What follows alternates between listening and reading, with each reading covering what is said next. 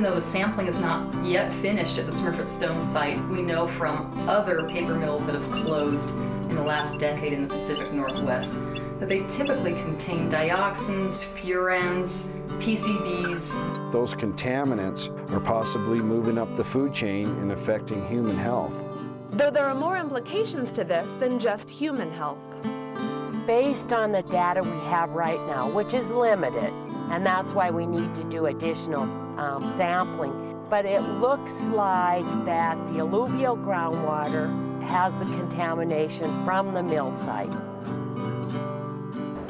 Hi, I'm Kelly Decker. You may recognize me from such fictional films as Disaster Wars, Earthquake versus Tsunami, but I'm here today to talk to you about a real-life disaster that's taking place much closer to home.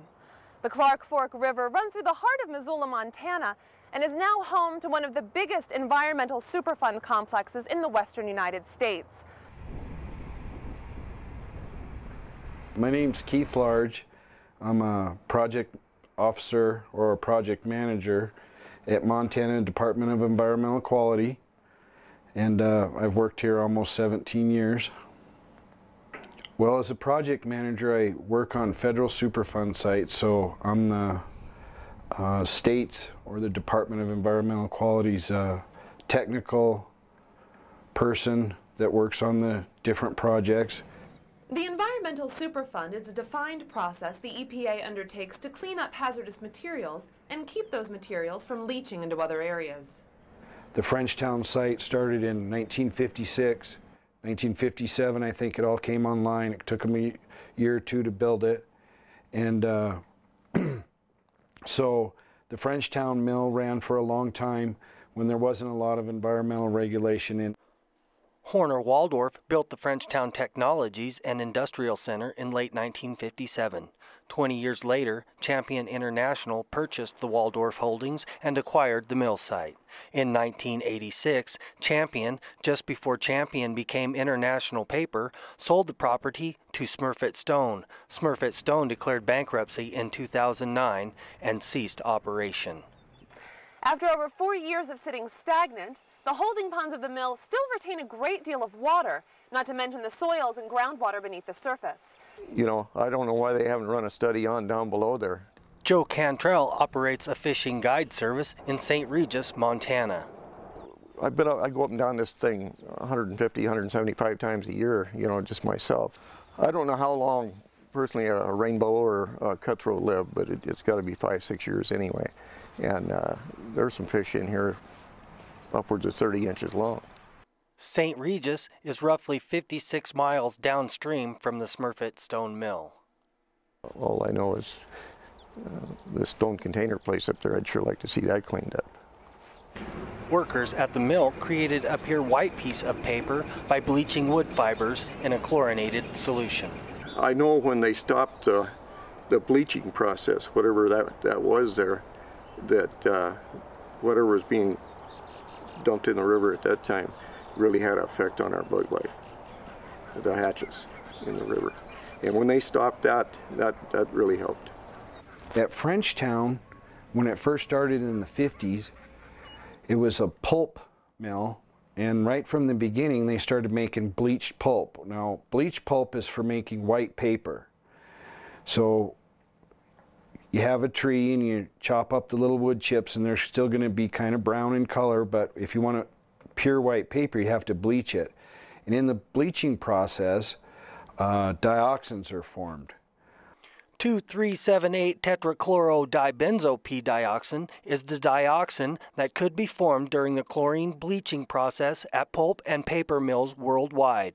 It may be the dioxin formed as part of the paper bleaching process at the Smurfit-Stone mill. An organic compound, chlorinated dibenzo-p-dioxens, dioxin-like PCBs, and furans are a family of 75 different chemical compounds. To understand the danger of this molecule, Agent Orange, one of the U.S. military's Rainbow Herbicides, was dropped on Vietnamese jungles during the Vietnam War to clear vegetation. In 1969, the public was informed that the Agent Orange dropped on Vietnam as part of Operation Ranch Hand was contaminated with 2,3,7,8 Tetrachlorodibenzo-p-dioxen, and that the dioxin contamination caused the adverse human health effects that were associated with exposure to Agent Orange. With the site in its present condition, and with the mill having loomed over the area for better than 5 decades, not a lot of people alive today can remember what this area looked like before the mill, the holding ponds, and the wastewater lagoons were constructed. Well, I know a little bit about the Smurfit Mill, the fact that it's closed, the fact that it's under different ownership, and the fact that currently we're considering designating it as a Superfund site. The mill is almost like leaching toxins into the river. So I was thinking about taking my young daughters fishing on that river, how nice that'd be to float it in our canoe, and the thought that comes to mind instantly is, well, we wouldn't keep those fish, I assume. You know, I'm not real well informed on the lasting impacts. I know that it's there. Beyond that, I don't really know very much about it.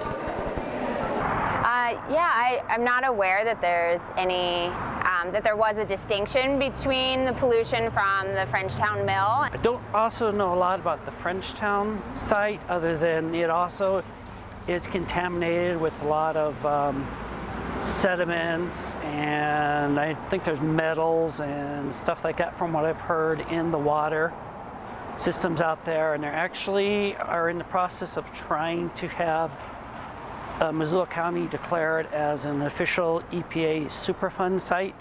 If a person was to just go upstream, not very far from the Frenchtown site, to Council Grove State Park, it's probably 3 or 4 river miles just upstream. You have a reference point upstream to show you that what was probably pretty close to natural versus industrial site. It's pretty clear that prior to the development of the site for industrial, that was a huge floodplain. Basically, they've taken the river and diked it and pinned it against the valley wall. And right now, it's not only an unnatural position for the river, and the riparian area has been heavily impacted. The area next to the mill, if it does have high levels of contaminants, if that dike is ever breached and that dike is not a certified levee, all those contaminants could be exposed to the river and could end up downstream and affect all those communities and river sections downstream as well. Moving an entire river had to have serious impacts on the environment and on the woodland and aquatic creatures that interact with this environment. Well, before the mill was built, it would have been just a floodplain and perhaps the wetlands of the Clark Fork River. Probably flooded in the spring. Obviously, it's changed a lot since then. They built dikes to build, to separate it from the river so that they could build wastewater ponds to hold their discharge. You can still see traces of the old river channel through those wastewater ponds. So we know that the channel moved around. Now it's confined between that berm and the cliff on the other side. Water is central to everything that we do, not only in the West, but all around the world. In an attempt to clean the visible garbage out of the Clark Fork River, residents of Missoula have been getting together over the past 11 years to participate in an annual spring river cleanup.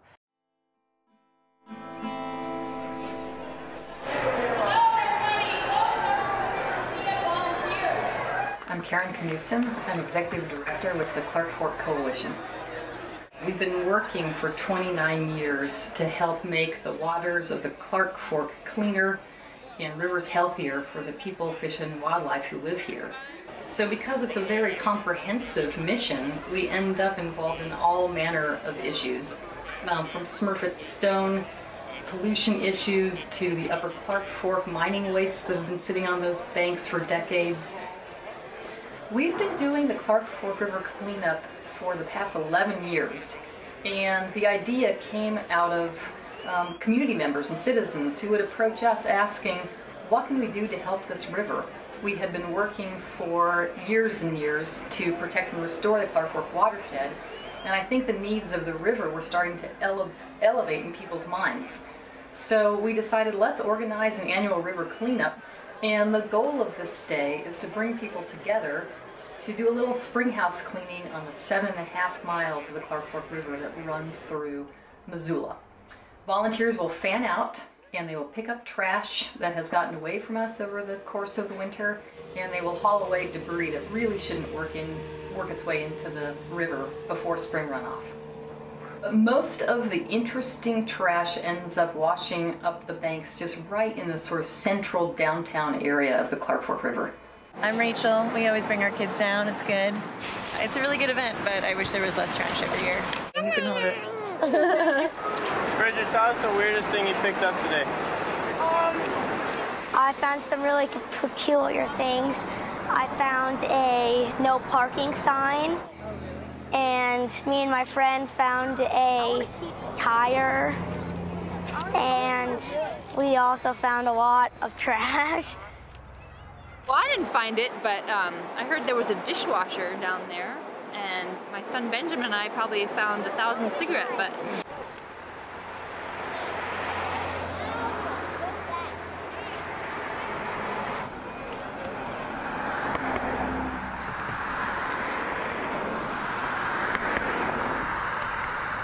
My name is Mandela Leola van Eerden, and I'm here because I work for the Trail 1033, part of the Montana Radio Company, and they were one of the sponsors of the Clark Fork River cleanup. I host an outdoor adventure radio program on the Trail 1033 called The Trail Less Traveled. That airs on Sunday nights at 6 p.m., Tuesday nights at 10 p.m. The reason I'm here is because I was wandering around during the cleanup, interviewing the Clark Fork Coalition, interviewing volunteers, interviewing children about the Clark Fork River. So what I found out was that there's a lot of garbage in the river. There's a lot of little garbage, micro trash, like cigarettes and pieces of glass. There's also larger garbage, like shopping carts, plastic Christmas trees, cars, tires. And just because when you throw something into the river, you don't see it anymore, it's going to go downstream, right? It's going to get caught in an eddy. It's going to be caught in a hole behind a rock. Someone always lives downstream, right? We have to continue to clean up the river. You're walking down the river, you see a piece of trash, pick it up. We're floating down the river as a whitewater rafting guide, and we see a tire. We get the tire out of the river, we put it in the raft, we float downstream, and we dispose of it properly. Putting things in the river is not disposing properly, right?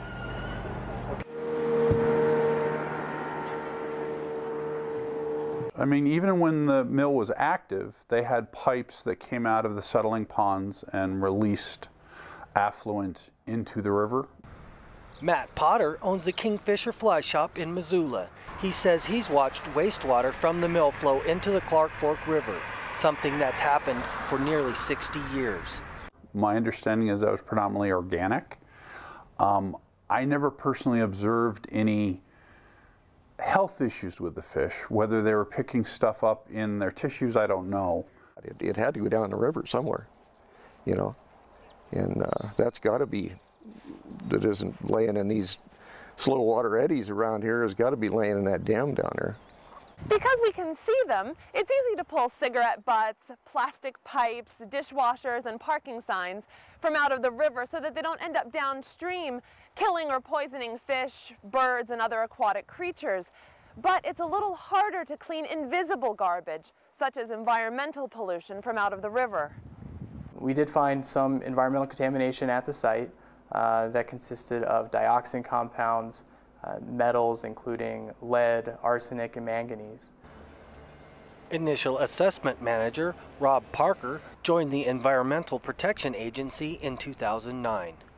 I understand that there's been a lot of work done in terms of environmental contamination that's related to the Clark Fork River. This is actually the first time that I've worked on a site that's been associated with the Clark Fork River.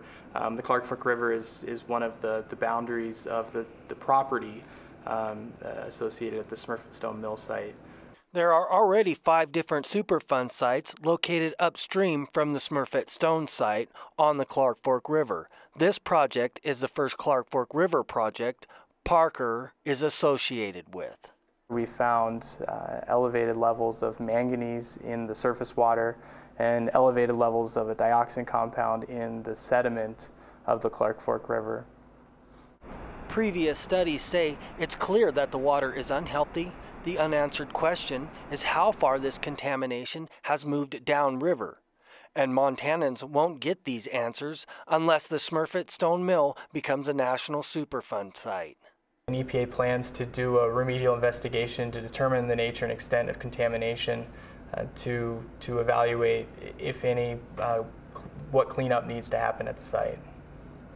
Parker says contaminated water and sediment from the mill site could have washed downstream hundreds of miles past Knoxon, Idaho, into Lake Pend Oreille, and even beyond into the Columbia River. The next step is to complete the remedial investigation.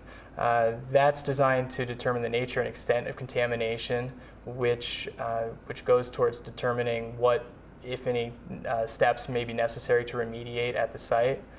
Before the EPA studies a larger stretch of the Clark Fork River, the Smurfit Stone Mill will have to move past the initial Superfund testing phase.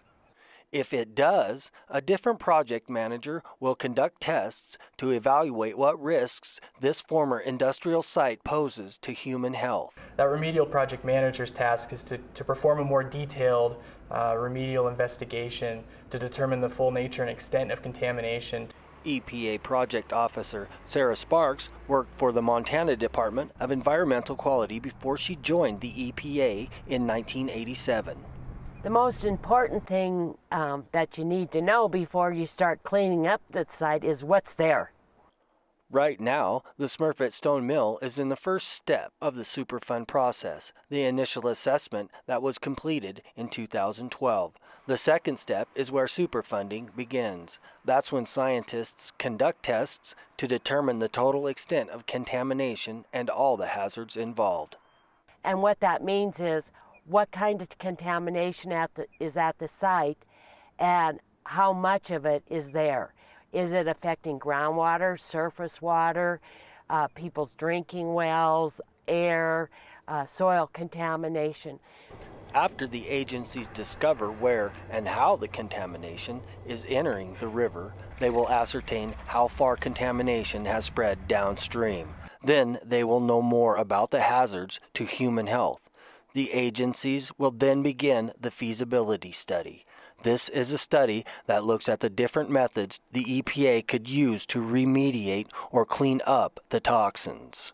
From there we move into what we call the record of decision or ROD process. The record of decision is based on what officials think are the best methods to clean up the toxic materials. When state and government agencies support this decision, the actual cleanup begins. Sometimes waste is left in place and treated in place. It all depends on the site. I've never worked on any of these Superfund sites that are the same. They're all different. They're all complex and have different issues. After cleanup is finished, the site enters the operation and maintenance step, and officials monitor and do any maintenance needed to assure the pollution is not recontaminating the environment. And Smurfit Stone closed its doors in late December 2009. Since then, the property has changed ownership, first to Rock 10 and then to its present owner, the Green Investment Group.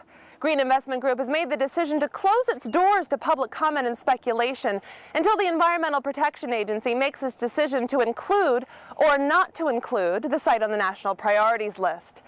Green Investment Group corporate president Ray Stillwell says the company is concerned about the previous testing. He says federal and state samples would not have been able to ascertain whether pollution was from the mill, the Missoula wastewater facility, or even from the other Superfund sites that are already located upstream of Missoula.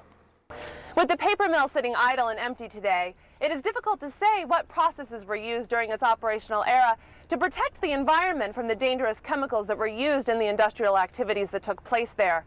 Our search for answers concerning what tests and precautions were used at the former Smurfit Stone Mill leads us to the Missoula wastewater facility. My name's Pat Clifford and I'm a lab tech here. So I worked, before I got this job, I worked out at the pulp mill out at Frenchtown, and I worked in their lab, but that was, and they had a lot of the same testing that we do here. So, we check the pH, we check the ammonia, the nitrate, phosphorus, like we do here. There's a lot of, they do the DO, dissolved oxygen in both, in around the settling ponds and that kind of stuff. And they also did the air quality stuff end of it too, but we don't do any of that here. So they also did, I believe they did, they may have checked a couple of spots on the river as well, but don't quote me on that one. Since Clifford explained that in its operational period, the Smurfit Stone Laboratories did some of the same testing that is currently being conducted at the Missoula wastewater facility, let's see how wastewater is disposed of properly into the Clark Fork River.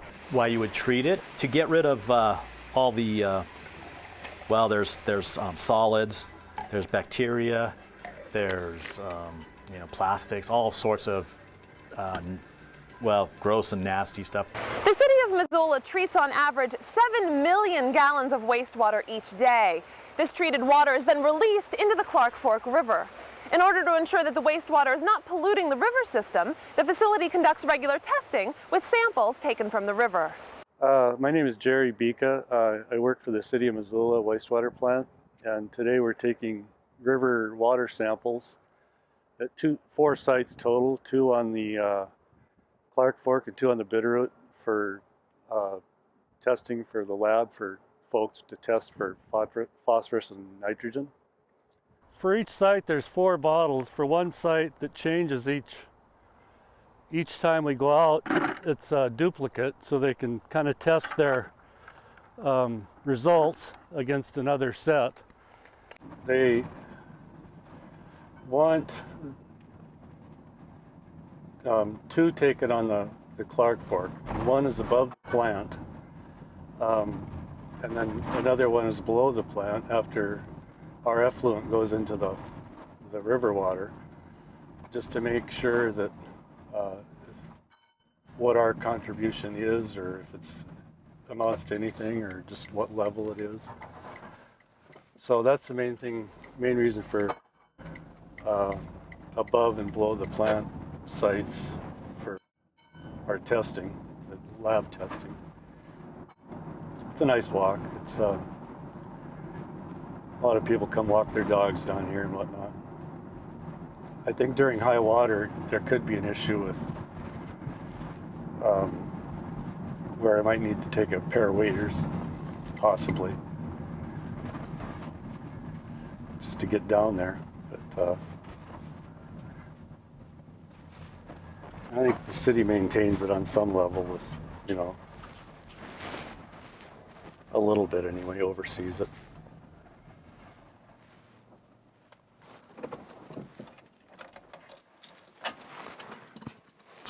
There we go.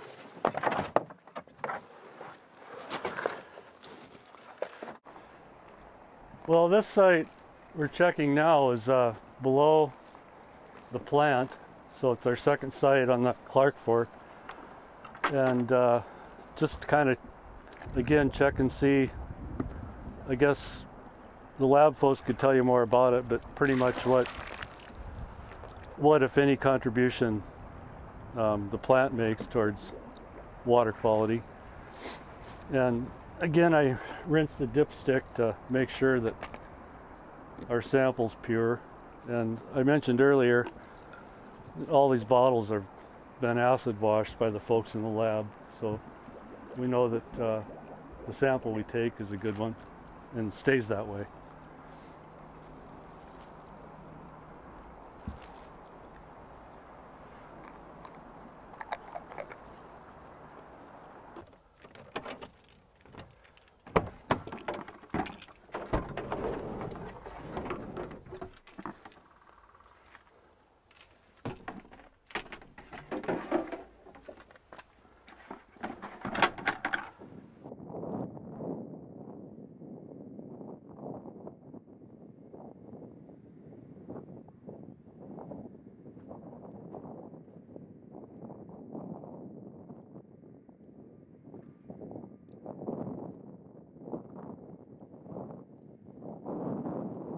Well, we're all done till next time. Turn this over to the folks in the lab so they can do their thing.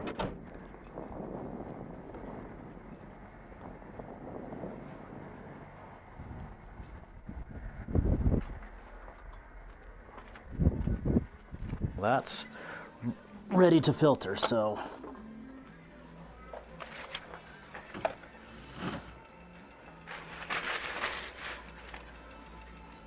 After this is all filtered, I'll rinse this bottle, I'll pour it all back in here, and then we'll preserve it for the ammonia and the nitrate and soluble phosphorus and TPN we freeze.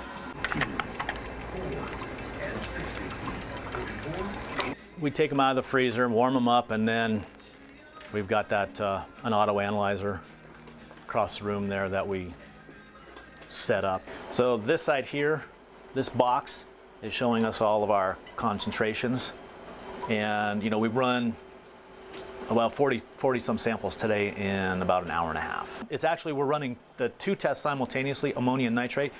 This side here is for ammonia, and this side over here is for our nitrate, and the computer is doing the two sets at this exact same time.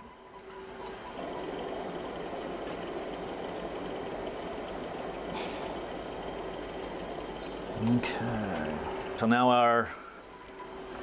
our second sample came back, and you can see it's got a lower peak, so the concentration is going to be lower. And on the ammonia side, it's still low, so we're not going to get a peak. The organic compounds at the Smurfit-Stone mill were a little different than the organic compounds delivered to the wastewater treatment facility. As the compounds differ, so too do the treatment measures. Since the mill is decommissioned and inoperable in its present condition, we may never know what truly went on at these wastewater ponds. If the Smurfit-Stone site moves past the initial assessment phase, officials will face another problem. There are already 5 different Superfund sites that have already polluted the waters of the Clark Fork River before it reaches the mill. With the amount of environmental damage that has been identified in the river that runs through it, it will be hard for officials to pinpoint where certain toxins have entered its channel. I'm not quite sure if you can fingerprint them to determine where they're from, but what we do need to do is to look at upgradient sources from the Smurfit site to determine if we're actually getting contamination from the Bonner mill or from other areas that may have dioxin or furans associated with them.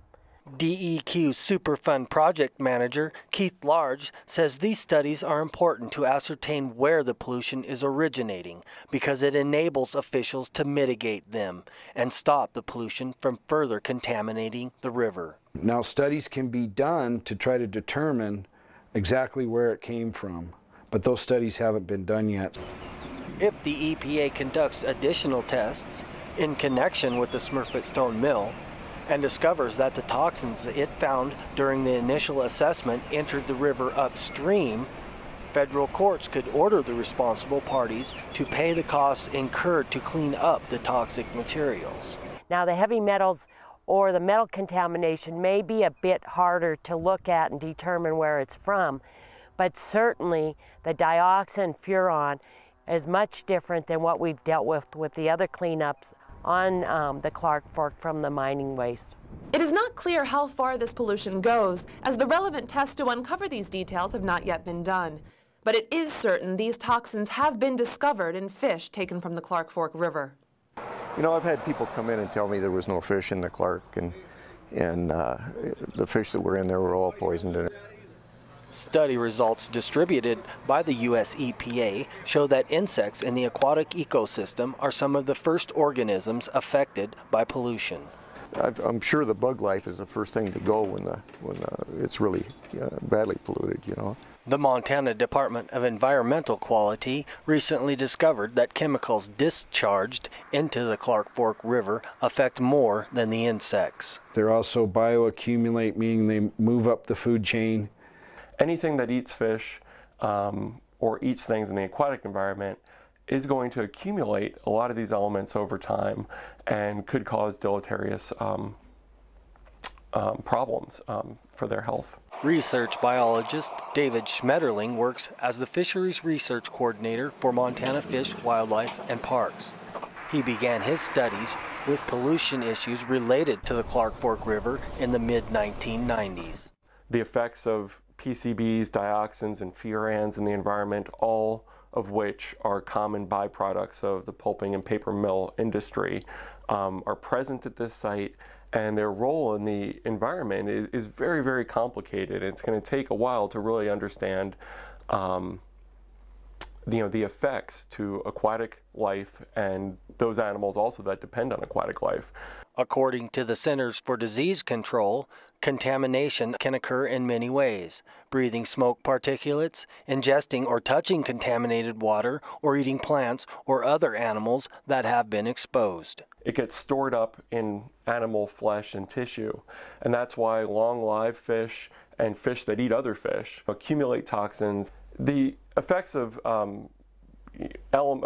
compounds that are commonly referred to as PCBs, dioxins, and furans. They're a suite of elements that are all cancer-causing in people, and they've been linked to a lot of different health effects in people, and they have really complicated effects in fish.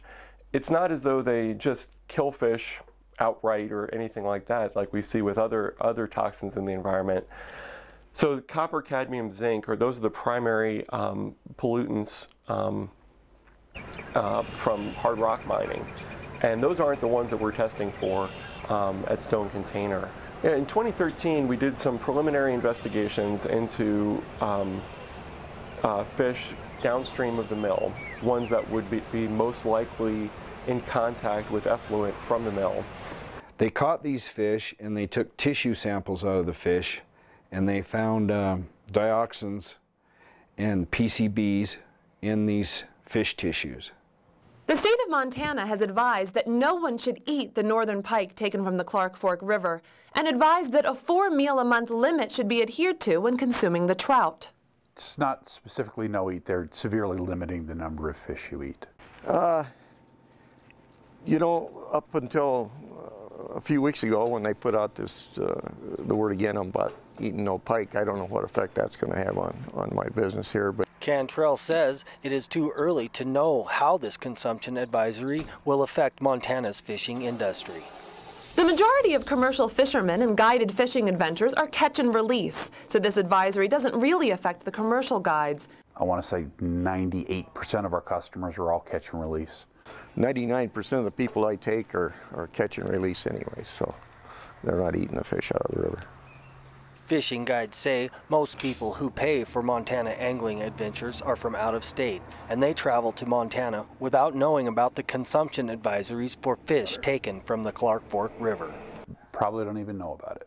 The ways a lot of the chemicals have gotten into the river, or potentially gotten into the river from the site, are diverse. There's settling ponds on the landscape there. There's the mill. There's effluent releases where water is, ostensibly treated water is released into the river, so it's a direct pathway. There's leaching through those ponds and through the groundwater. You have to understand the whole site is in the floodplain, so there's already a connection between the surface water we see and called Clark Fork River and the whole mill site. That's the floodplain. The site is encroached into the Clark Fork River for decades. So it's basically been built, for lack of a better term, on the river or in the river. Studies conducted by the Centers for Disease Control say that people who recreate on the river downstream from the mill are at risk. I don't know if it works on the fish like it does on humans, but you can go for years, with small amounts till it's too late, and then it kills you. From invertebrates to things that eat those invertebrates like fish, and then the things that eat fish.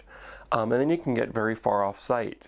It's not just the fish in this case, it's anything that eats the bugs that live in the water. For years, when Stone Container was operating, a lot of the floodplain that was developed for their settling ponds acted as a wetland, and an artificial one. But those settling ponds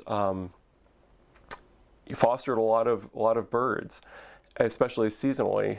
Migratory waterfowl would stop in there, and we don't yet understand the impacts that those settling ponds, birds feeding in those areas, whether they're migratory waterfowl or even osprey, herons, and other birds.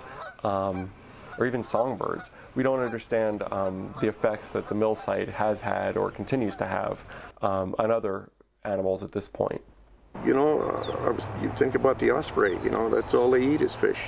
So I would think, you know, for what I know about it, I would think down the road, yeah, it has to have an effect. With eagles preying on fish and basically near the top of the food chain, if there are contaminants there, you'd expect them to accumulate and be more concentrated in the upper level predators. It's just it's a natural phenomena you would see, you know, at the top of the food chain, basically. The fish consumption advisory for the Clark Fork River is in effect for a 110-mile stretch from the confluence of the Bitterroot River to the confluence of the Flathead River.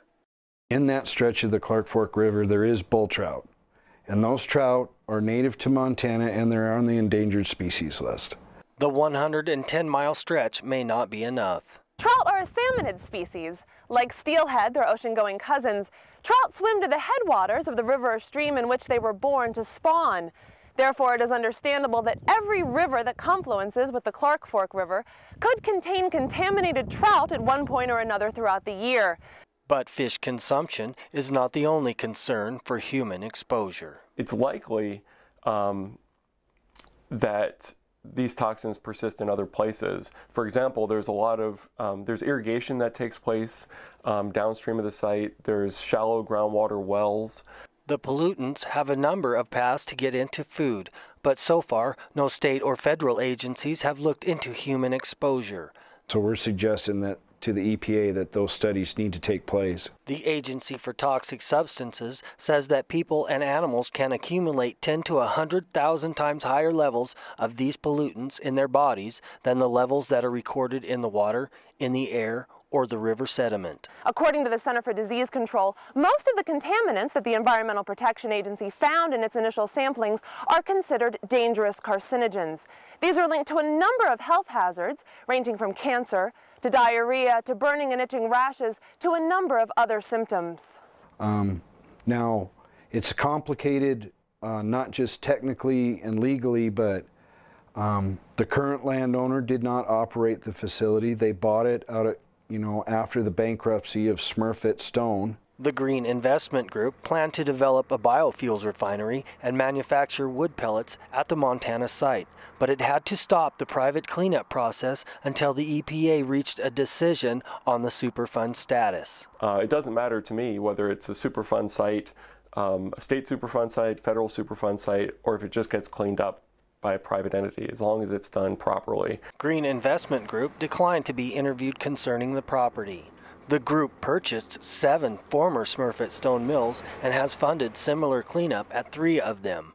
Under federal law, all previous and current owners could be held financially liable. None of these folks have come to the state, to the DEQ, and asked if they could work out some kind of deal to start addressing the risk that are out there. EPA Initial Assessment Manager Rob Parker confirmed that the former and the current owners have submitted comments to the EPA during the public comment periods in an effort to stop the Superfund process from going past the initial assessment stage. I mean, the bottom line is it's private property, and there's always several ways to get to the same endpoint. But what it'll take is a commitment and willingness of the owners of the mill to want to assess the situation and do a cleanup. Lad Notek is a managing biologist for the Montana Fish, Wildlife and Parks in Missoula and Mineral counties. In the river, it appears there's contaminants out there that need to be cleaned up, and so I don't really care how that's done, but if it needs to be a Superfund site, so be it, but someone needs to take responsibility and clean up the site. The EPA in Denver folks are working on this. They had a public comment period about the site, and they have to respond to every single comment and document those. The more comments the EPA receives, the more time-consuming the process becomes. But EPA has a process where I had mentioned earlier, they have to answer all these public questions, all these questions and comments that were submitted to them during the public process. There was I think a 30-day public comment period that was then extended to 60 days. And They're trying, down in Denver, they're trying to work through all that. EPA Initial Assessment Manager Rob Parker says 93 groups and individuals have submitted comments. Even though the Superfund is a federally regulated program, the entities that created the environmental hazards in the first place will still have to pay for its cleanup. EPA's concerns are related to the environmental contamination that has occurred at the site. Parker says the reason for the EPA's 3-year delay is because it is attempting to work with parties who could be held financially responsible. But because the site has changed ownership so many times in the past, it is unclear who is responsible. And so our involvement at the site is to answer those questions. EPA project managers say it is imperative that responsible parties contribute to the testing procedures. This would reduce the amount of taxpayer resources needed to pay for the concentrated remedial efforts. The other aspect of the cleanup too is it's extremely expensive, and so you know, the funding aspect always is going to tie in, and so Superfund is one of those processes that forces the work to get done even when it is extremely expensive. In comparison with former Superfund efforts that took place upriver in Butte, if acreage alone dictates the cost to clean up the 3,200-acre Smurfett Stone Mill site, then responsible parties could be liable to pay more than $300 million. That current owners are interested in taking care of some of it. John Ingman has been the mayor of the city of Missoula since 2006. I think what we've learned over time is unless folks are somehow required to engage in that cleanup, unless the responsible parties are at the table, stuff doesn't get done. Green Investment Group attorneys stated to the Missoulian that there is insurance to cover cleanup costs. The EPA has the financial authority to cover the cleanup and then sue the potentially responsible parties to reimburse these funds. Somebody will probably not be happy if it's not listed. Of course, I can tell you the companies will probably not be happy if it's listed. So it's a two-way street. It's also a public process. There were over 1,000 public comments submitted to the EPA concerning the Milltown Dam Superfund site, upriver from the Smurfett Stone Mill, while the Milltown area was still in the initial step of the Superfund process, and it took EPA officials 1 year to add it to the national priorities list. Why then has it taken the EPA officials 3 years to sort through the mere 93 comments it received in connection with the Smurfett Stone Mill? My name is Jennifer Chergo. I'm a public affairs specialist at the Environmental Protection Agency, Region 8 in Denver. I'm the communications person. We have an engineer and a scientist, an attorney, a toxicologist, all assigned, and others depending on the needs of the site internally at EPA. And what I try to do is take what we are planning and the actions we're taking, decisions we're making, things we're doing at a site, try to take that information and make it understandable and communicate it to the communities that we're working in. 2,3,7,8 Tetrachlorodibenzo-p-dioxen may be the dioxin formed during the chlorine bleaching process of paper worldwide.